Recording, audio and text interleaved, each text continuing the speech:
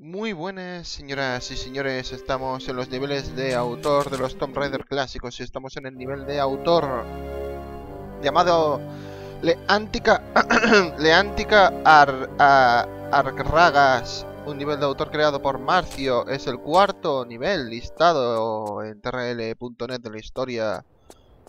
Vamos a ver qué nos espera en esta aventura que dicen que es bastante sencilla en los análisis de trl.net. De todos modos tengo abierta la videoguía en segundo plano por si acaso me atasco. O sea, no tengo abierta la videoguía, pero tengo a un solo clic de distancia lo que es abrir la videoguía en caso de atascarme mucho. Ahí, eso. Ahora me he explicado mejor. Un nivel. Qué bueno. Este nivel de autor está creado por Marzio. No sé si lo dije. Vamos a ver qué tal se nos da.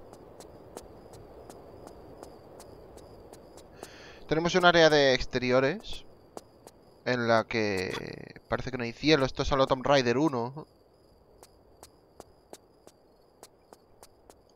Cuando en los exteriores no existe el cielo para nada.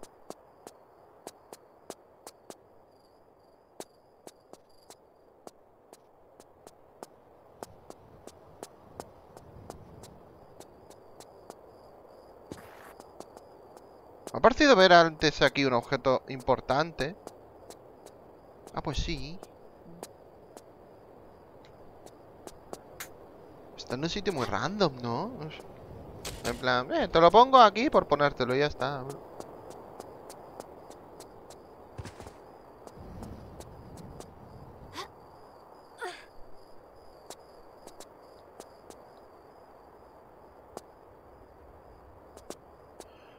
Es que no sé cómo se vuelve ahora.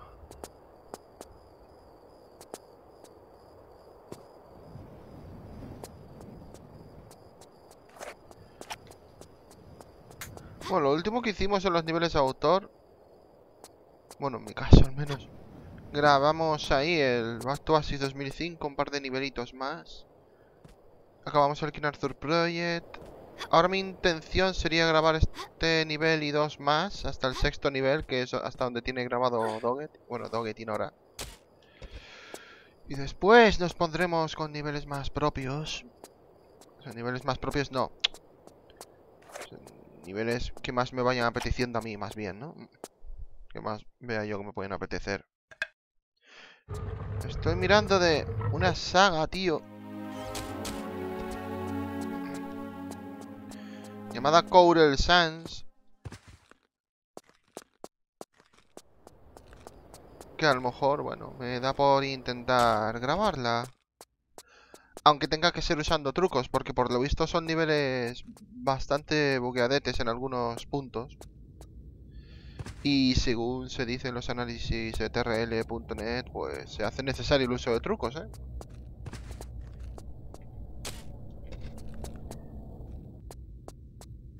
Así que bueno. Pero bueno, siendo niveles de muy baja nota como son, tampoco es que me importe mucho usar trucos. Sí, de hecho ya tuvimos que usar partidas guardadas a otras personas en el King Arthur Project, porque si no, no podíamos acceder a los niveles secretos. Ya sabéis lo poco que me gustan a mí los niveles secretos, pero bueno, el King Arthur Project tenía hasta 4 niveles secretos. Nos llevó 3 horas y media solo hacer el contenido secreto.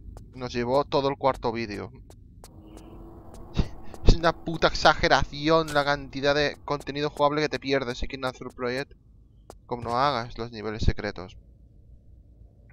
Salvando eso y algún tramo aislado como la lucha final es un horror en el King Arthur Project. La lucha final para el final verdadero, digo, la lucha final del final normal está bastante mejor. Salvando esos pequeños deslices, realmente es un nivel impresionante. King Arthur Project es absolutamente grandioso. Tiene fallos, ¿no? Prácticamente todos los niveles de autor tienen sus fallos, pero bueno. Al final son demasiadas sus virtudes y sus fallos se cuentan, vamos, con los dedos de una mano. Es que creo que ni caben en los dedos de una mano los fallos que tiene. Está bastante divertido.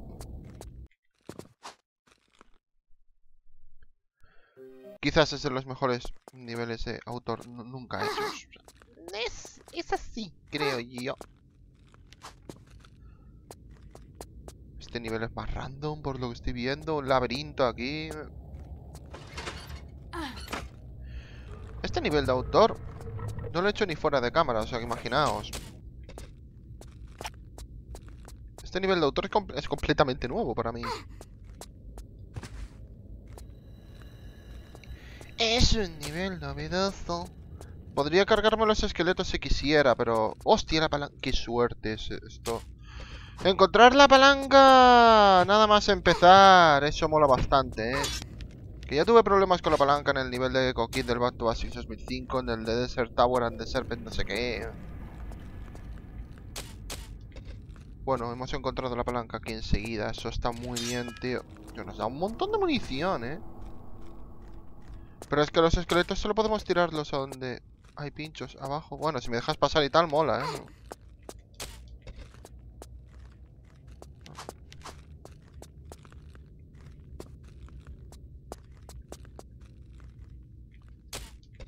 No, hombre, no. No me hagas esto.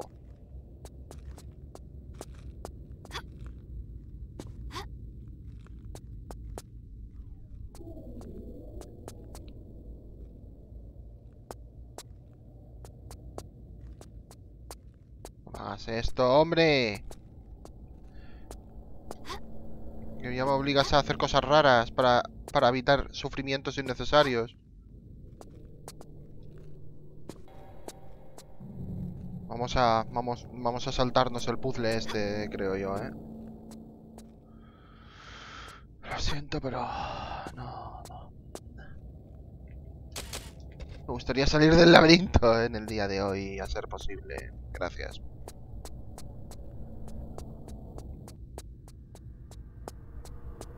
No vamos a estar aquí moviendo bloquecitos también, no.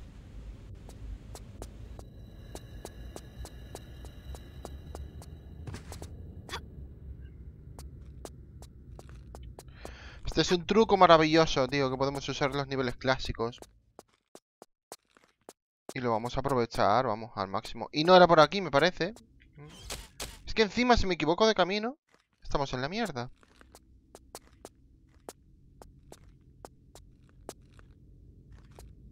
Vamos, paso de hacer un puzzle de bloques en un laberinto, o sea, a mí no me jodas.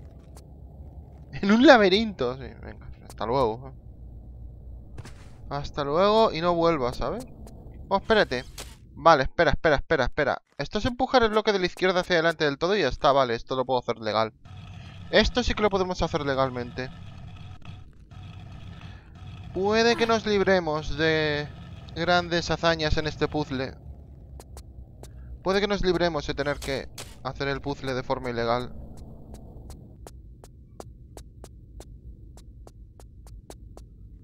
Es que no me gusta tampoco hacerlo de forma ilegal, ¿eh? Pero es que si me van a estar jodiendo con no sé, con eso de hacerlo en mitad de un laberinto, un puzzle, pues... Ahí comprenderéis que me mosqué. Pero bueno. ¡Hostia! ¿Qué tenemos aquí? ¿Y qué hay por el otro camino, tío? Es que ahora tengo curiosidad por ver qué hay en el otro camino del laberinto. Ya hemos visto que por un sitio hay caminos sin salida. Por otro de los sitios es el camino a seguir, parece. ¿Y por aquí qué hay? Sí, lo hago de forma ilegal, pero solo quiero ver qué hay aquí. No creo que vayamos a encontrar nada demasiado útil aquí. No, aquí directamente no hay absolutamente nada, perfecto. Vale, pues no es ningún dolor de huevos este laberinto, así que me alegro.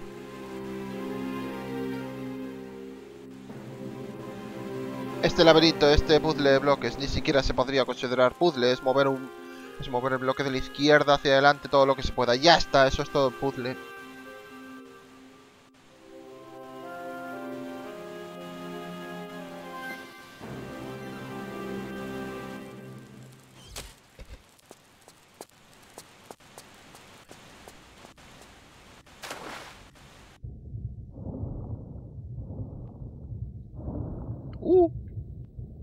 Mira el láser, guay. Pero me encanta, tío, el glitch de situarnos detrás de los bloques. Es que me encanta. What the fuck. Pues me va a tirar el esqueleto seguramente, pero bueno. Lo puedo matar, creo. Cogimos la escopeta al inicio. Vale, ya sé que hay que hacer... Ah, no, pero tenemos el revólver de antes, es verdad. Cogimos el revólver por el camino. Dios, imaginaos si nos lo dejamos atrás, ¿eh? ¿Qué te... mueras? Imaginaos el drama si nos dejamos el revólver atrás. ¡Buah, tío! ¿En serio? Que están los objetos... así... ¡Hostia! Hay otra palanca aquí por si nos dejamos la otra. Mola eso, tío.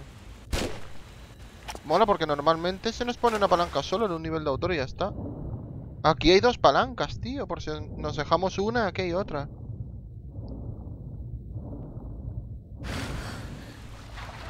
Eso me mola, tío. Eso está bastante bien. Debería de haber un revólver también aquí. Pero en fin.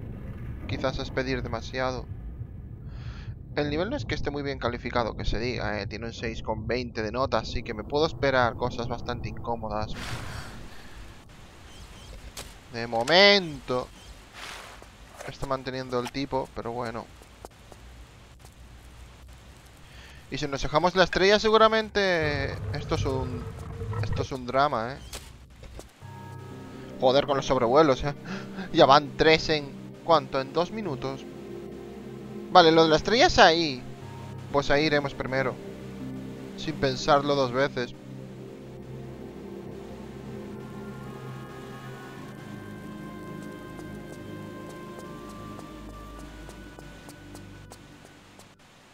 ¿Dónde es esa puerta, tío? Ah, vale, aquí.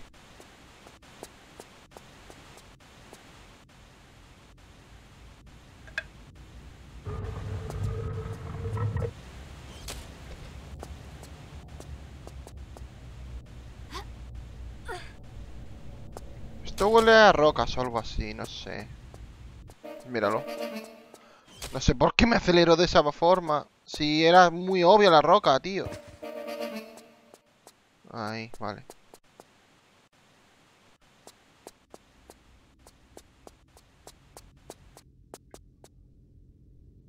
Hay botiquines aquí. Bien.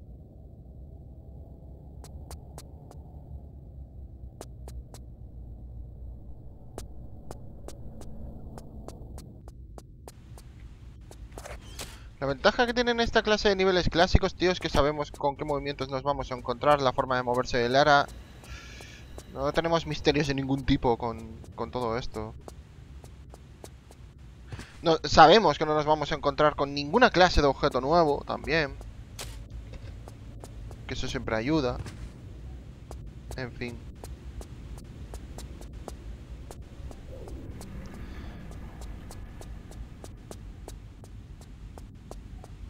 Que a priori no tendremos dudas con este tipo de asuntos. Obviamente siempre podemos atascarnos, pero... Ah, vale. Pensaba que habíamos ido por aquí, pero no. Siempre nos podemos atascar, pero... será por no ver algo, por alguna situación de bloque ultra mega oculto, yo qué sé. Alguna cosa de ese estilo. Yo qué salto más fácil, tío. Bueno, no tan fácil porque hay que tener en cuenta el fuego, por lo tanto me veo obligado a no bajar de la cuerda. Ahí está. Esto es curioso, tío, que nos obliguen a no bajar del todo en la cuerda para ganar el mayor impulso posible. Pero bueno, es un salto muy corto.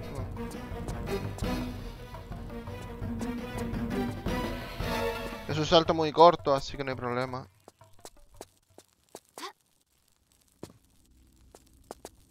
No, si somos rápidos no deberían de representar un problema los escarabajos.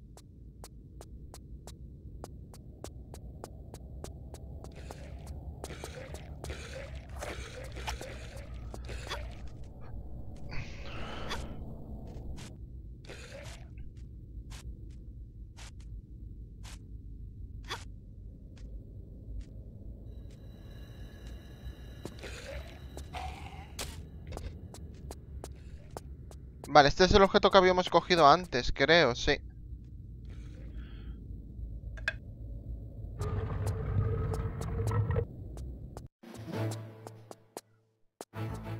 ¿Qué es esto?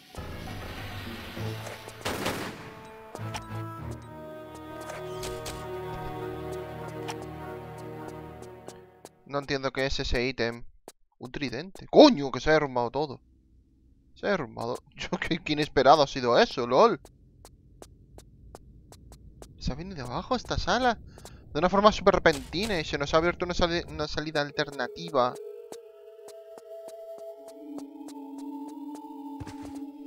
Está curioso el nivel este. No se puede negar. A ver.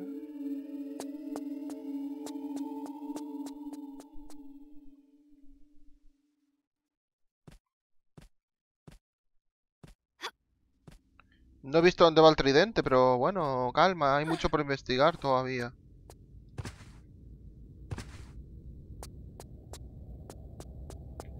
Por lo pronto estamos volviendo solamente, creo. Lo único que el tridente se coloque por esta dirección. Bueno, quita, anda. Esto parece un nivel del Back to Basics 2005, tío, con tanto esqueleto. Uy. Que los niveles de ese Back to Basics, tío... Es que no paran de haber esqueletos. En todos y cada uno de esos niveles hay esqueletos. Es que es una cosa... Es la esqueletomanía lo de ese Back to Basics. Es un buen Back to Basics, pero lo de los esqueletos es... Wow. Es un tanto abusivo. De hecho, no creo que sea muy conveniente hacer niveles todo el rato de ese Back to Basics, porque uno acaba hasta la polla de los esqueletos.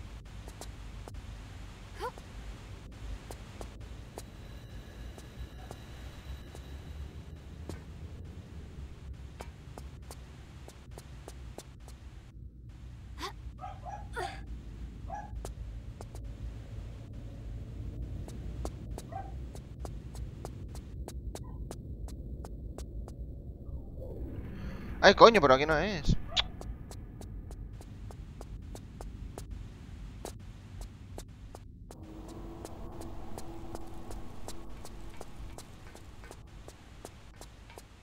Ah. ¿Por aquí hemos pasado? No me suena.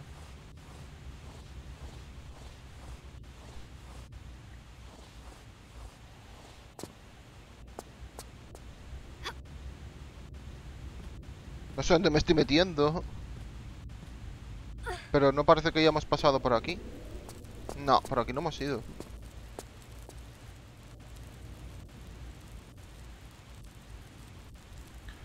Vaya cantidad de municiones de escopeta, tío. Pero es que no estamos necesitando mucho la escopeta tampoco, la verdad.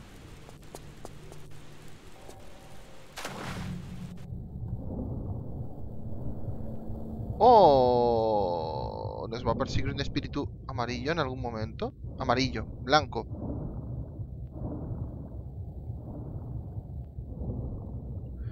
Es curioso que nos den tanta munición de escopeta y de revólver no nos dan nada, tío. Necesitamos algo de munición de revólver para esto.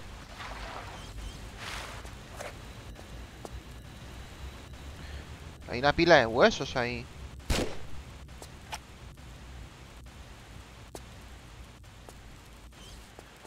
Ya se sabe, hay que disparar a todo lo que veamos que se puede disparar. Nunca se sabe.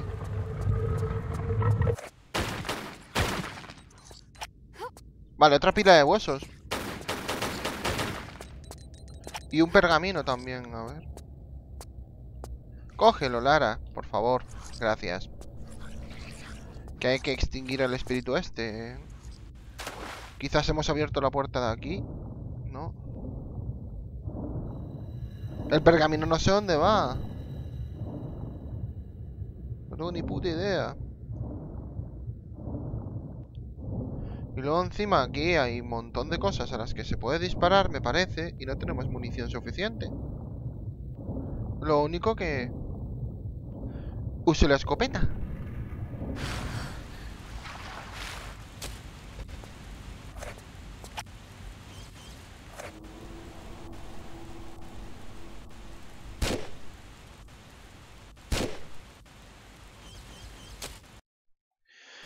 No me puedo permitir gastar munición de revólver a lo tonto, ¿eh?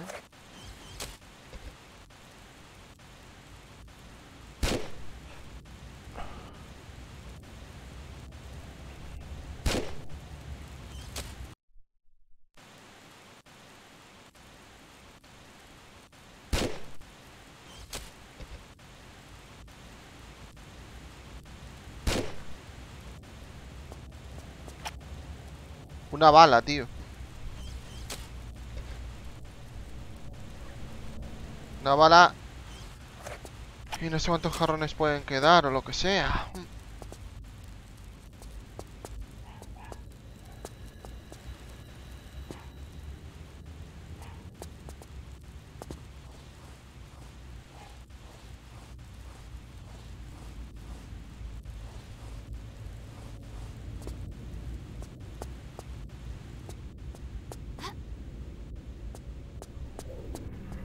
Pues tenemos el scroll, tenemos el tridente y no sé dónde usar ninguna de las dos cosas. Todo muy correcto.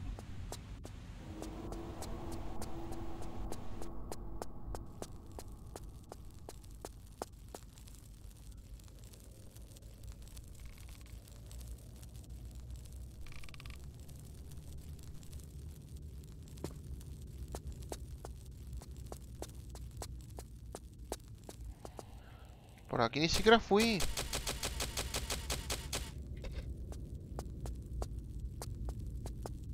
Aquí ni nada parece.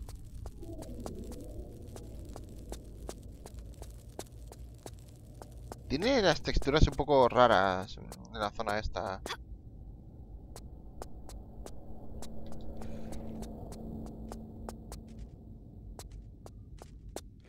Aunque bueno, últimamente he estado viendo unos vídeos de texturización de algunos niveles. Bueno, por lo que parece, el proceso de texturización de un nivel es increíblemente complejo, ¿eh? Es una cosa muy bestia lo difícil que es texturizar un nivel en condiciones. Demasiado, o sea. Yo me quedé flipando.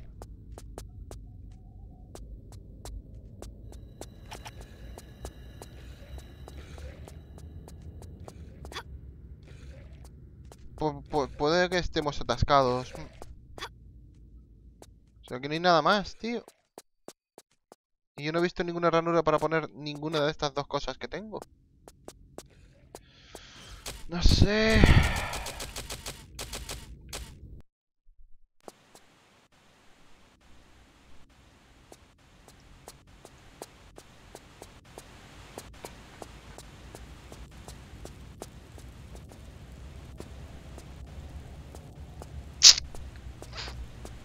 No tengo ni idea, tío.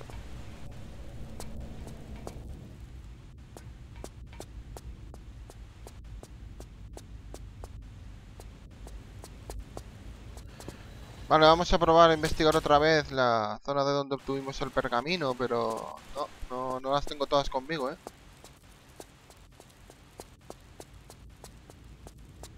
Todo lo contrario. Seguramente nos tocará usar la videoguía. Que tampoco quiero estar parado mucho rato.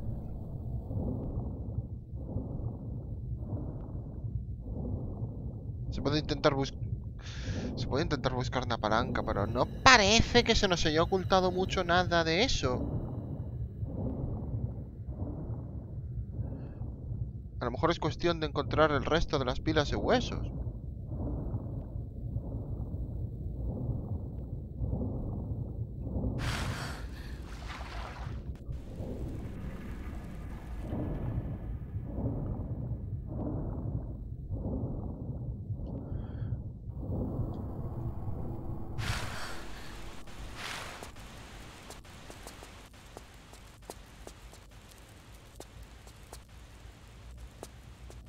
Vamos a mirar la videoguía, sí.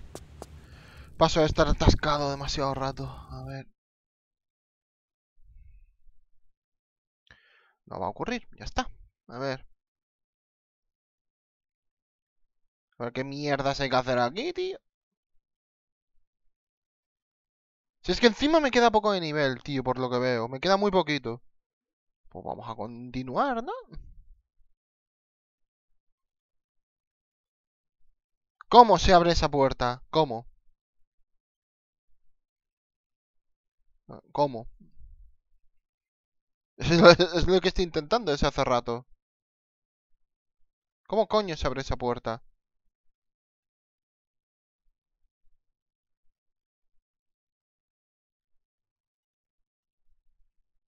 No, no, no, no, no, no, no, no. ¿Cómo se abre esa puerta? No que pase por la puerta abierta, no. ¿Cómo se abre? ¿Qué mierdas hay que hacer para abrir esa puerta, tío? Porque parece que es lo que tengo que hacer, abrir la puerta. Me lo imaginaba, pero no sé el cómo. El cómo no lo sé. La idea es saber el cómo se abre esa puerta. A lo mejor se ha bugueado el nivel porque no es normal que no se haya abierto esa puerta. Esa puerta debería estar abierta ya.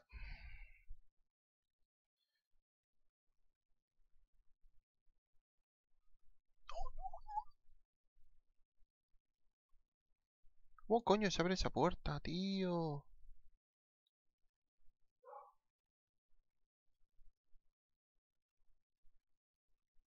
Vale, hay que hacer algún tipo de maniobra muy extraña. Bueno, pues bien mirado la videoguía, tío.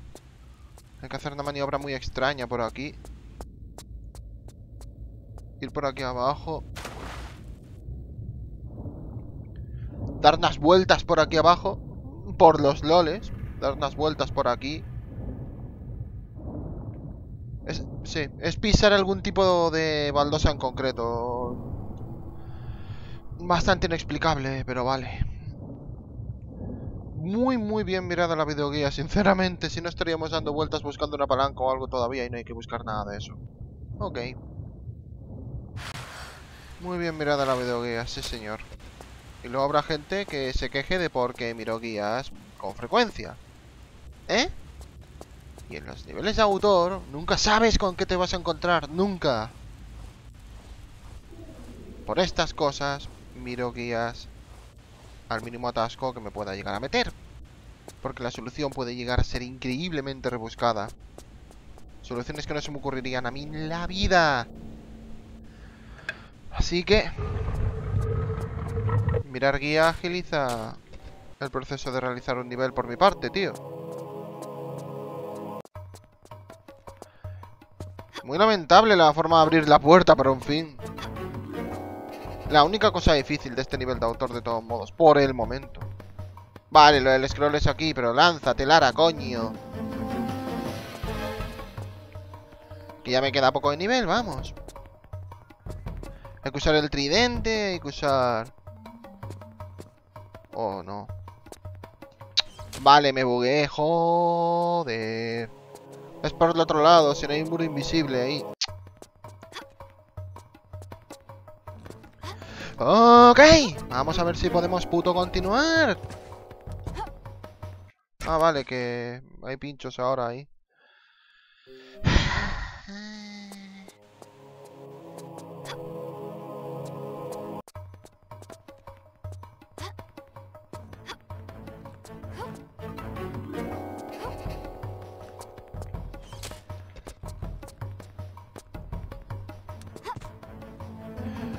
Ok, gracias, putas gracias. Venga.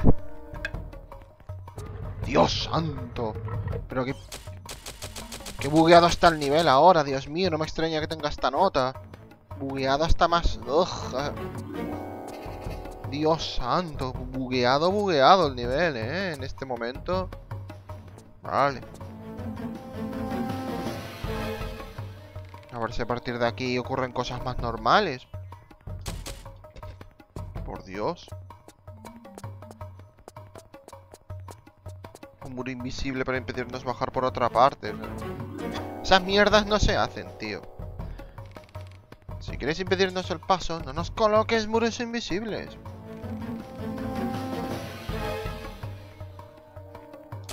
Falta el tridente todavía, pero bueno, afortunadamente lo tenemos.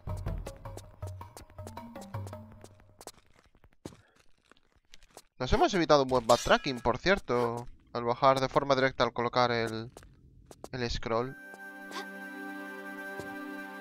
¿Eh? Pero si no hemos colocado el tridente aún. Ah, no hay que colocar el tridente nunca. Ah, no parece, ¿no? No sé.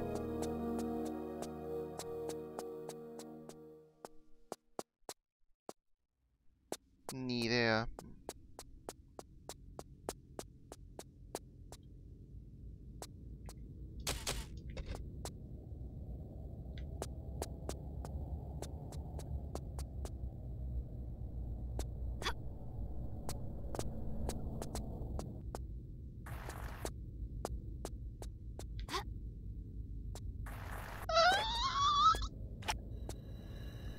No entiendo esta área ahora. ¡Ah, vale! ¡Ay, Dios! Vale, gracias, cámara. Vale, acaba el nivel ahí, sí.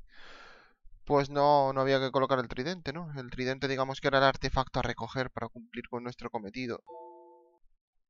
¡Ay, puto atasco en la zona de la puerta, tío! Es lo único en lo que hemos tenido problemas. El resto todo bastante bien.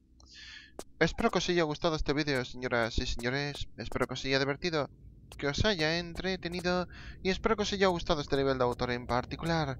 Cuarto nivel de Tomb Raider 4 de la historia de trl.net en cuanto al listado se refiere.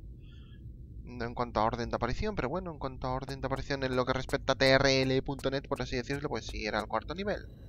Esto queda completado. Bien. Vaya cielo, vaya cielo. Feel like Tomb Raider 1. Adiós.